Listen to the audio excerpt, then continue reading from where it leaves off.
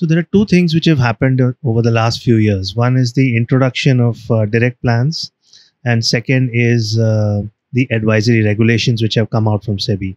So both are actually taking advisory businesses to a different level.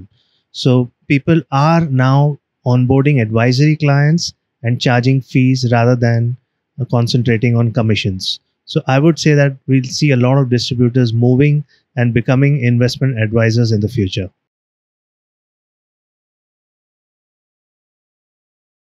Referring to the previous answer which I mentioned, as the preferences to advisory business kind of increases, uh, what we'll start to see is the scale of the number of clients opting for advisory services will keep increasing, and hence things like trail commission, etc., on distribution will take a backstage, and advisory fees as a pool in the industry will keep increasing.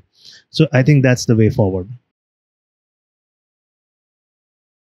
Indian Wealthy definitely is looking at passives very, very positively. A, the expense ratios for such funds are extremely low. And secondly, I think from a rebalancing perspective, most ETFs do not have any exit loads.